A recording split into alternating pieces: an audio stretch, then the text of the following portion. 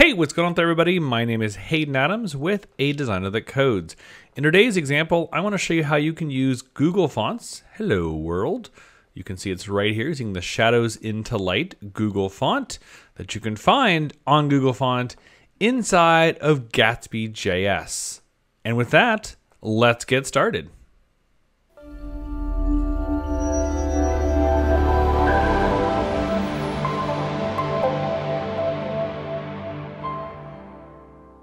All right, welcome back. I am using the Hello World starter library. You can find that if I go back up in my terminal. I'm using the github.com/gatsbyjs/Gatsby starter hello world. And we can see that if we copy and paste it.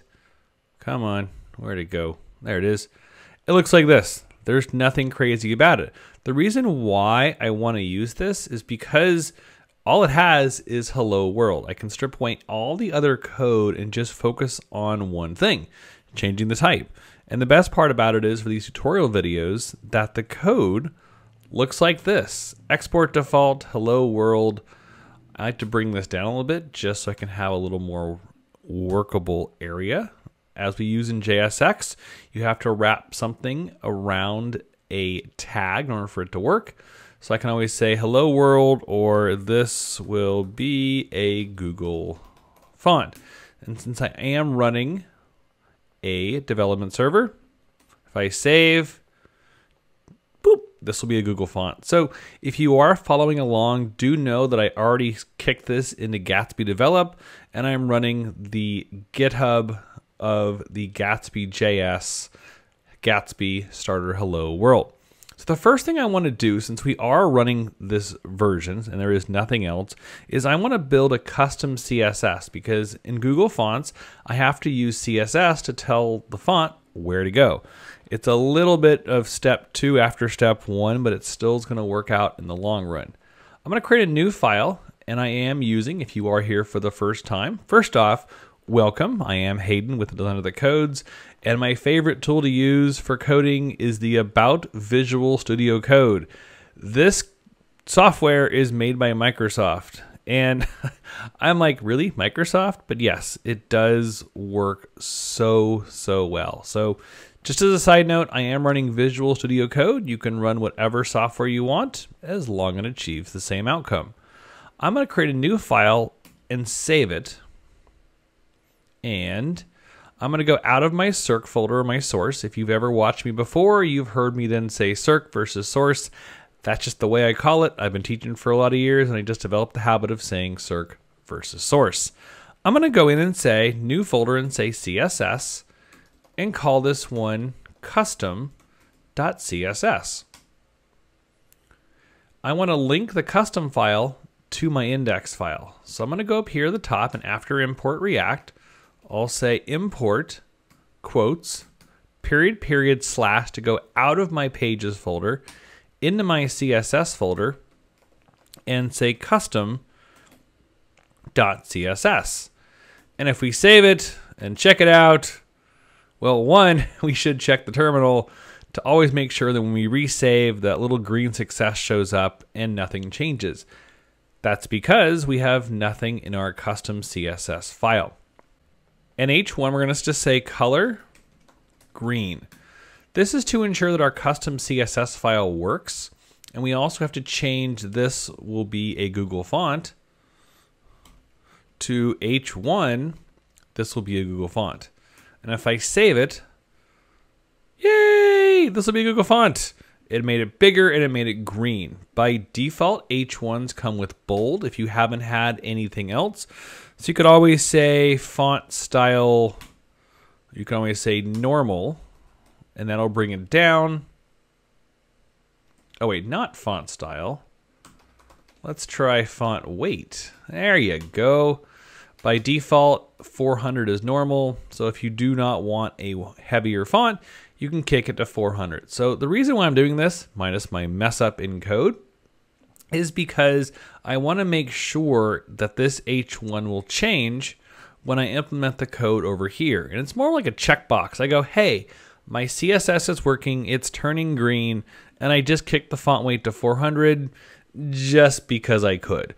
By default, once again, H1s, H2s, H3s. I don't know if H4 does. I don't really go down that far in terms of H's, but they're almost always bold by default. So I said font weight 400 just to ensure that this font stays that style. And I turned it green more so I could see it visually on the screen turn this green color, so I know that the custom CSS and the index.js file works. Let's go over and apply a Google font to this. To find the Google fonts, all you have to do is go to fonts.google.com.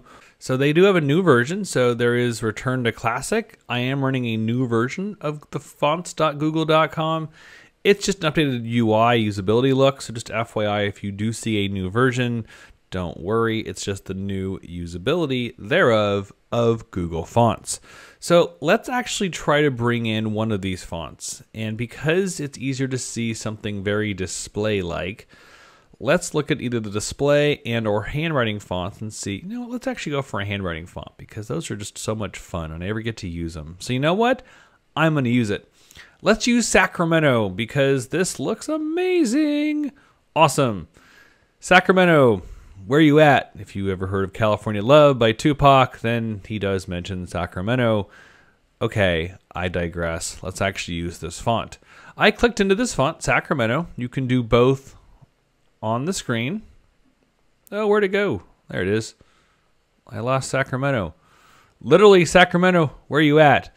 So if I click Sacramento, I'm going to go into the font, and I can say select this style. From here, what I can do is review the font, and I can choose other styles if there were any more styles, but it's only 400. And so I'm going to click on Embed. And Embed says to embed a font, copy the code into the head of your HTML. Well, as you can see, there's no head of the HTML in JSX.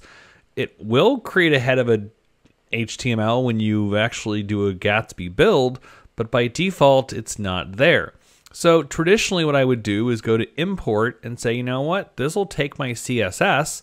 So I'm going to copy, because style to style is CSS code, and I'm going to use import and custom CSS, put it at the top up here, and then I can use Sacramento for a font family. So what I'll do is I'll copy the CSS rules to specify families.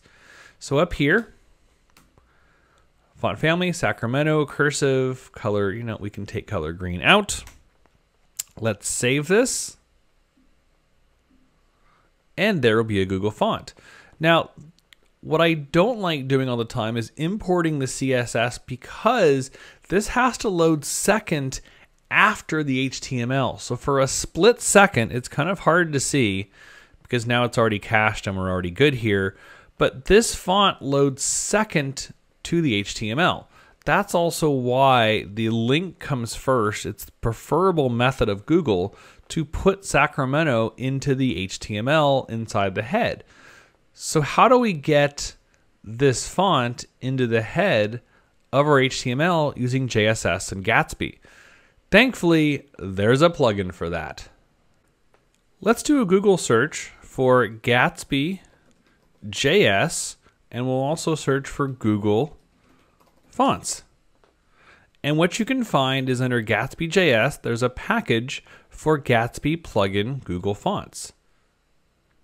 So what I have to do first is I have to stop my server, hitting Control-C on the Macintosh, and I do use Yarn. If you watched any of my other videos, you know that I do use Yarn almost all the time, comparatively speaking to NPM.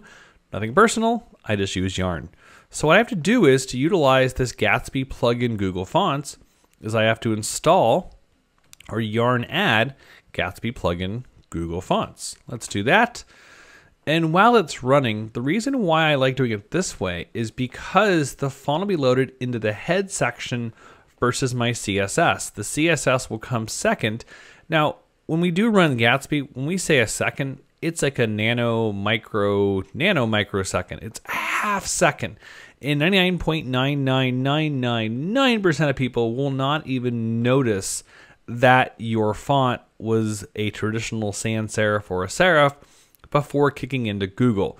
But this is just my way of ensuring that it just loads that much cleaner and faster into Gatsby JS. Let this thing run for a few more seconds while I stay on my soapbox and talk. The reason also why, since I have some time here, that I do like Google Fonts is it's truly free. They pretty much, there's probably a pricing game where if you go beyond a certain level of a couple million hits to Google, there probably is. And if there is, then I haven't seen it anywhere in the listing area when it comes to different pieces. And I'm not going to hide this. But the important part is Google Fonts is free. Why? Because Google provides the service. In return, you use Google. More things go to Google, more things Google becomes more powerful. That being said, it's free and the fonts are pretty darn good to use. I've been using Google Fonts now for almost 10 years, and I just think it gets better and better with each passing month. All right, we did install the package of the Gatsby plugin Google Fonts. Let's go take a look and see what's going on. So if we go, I am running Hello World. This is going to look very, very barren than probably what you're running with in your video. But I'm going to go to Gatsby config. I am using VS Code or Visual Studio Code. And that's pretty much all you get. You just get the module exports. But the great part about it is the module exports deal with the plugins. So what I can do is I can truly just grab the plugins area and just drag it down and copy it. So I can put your config here, paste it in, and now my module exports include my plugins, include the Gatsby plugin Google Fonts. The options for fonts include XYZ. Now, in here with Limelight, this is a default font that they put in. And if you want styles and fonts and weights, you have to say font /, it is not a /, and you say pro, and of course source sans pro, font weight, italics, and bold. In this case, I'm going to take it all out because I don't need this font. In fact, I'll just go like that. And all I'm worried about is not saying Limelight, but saying Sacramento. And we can use the same wording up here as we just say Sacramento. There it is. So I'm going to copy and paste it literally. Display is swap. That's totally fine. I'm also going to say Custom Css. I will take out the import to see if it works. And let's see if I run Gatsby develop, if it throws an error at me or if it works successfully. This is always that moment of truth. I always kind of have like a mini golf clap to go, it should work, or did I mess it up? And I could have copied and pasted something. There's a lot of things that can go wrong. But the great part about code is it gives you an error message if something goes wrong, and it didn't. So if I command click on localhost 8000, check it out. This will be a Google font. And now it only comes through, there's no more CSS code.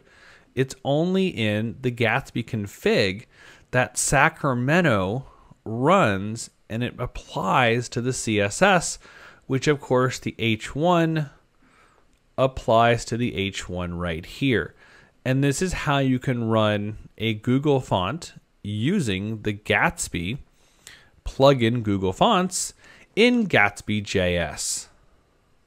Check us out on patreon.com where you can download the source code at any of these videos you see here, and supporting us just costs at minimum $3 per month. Thank you for your support.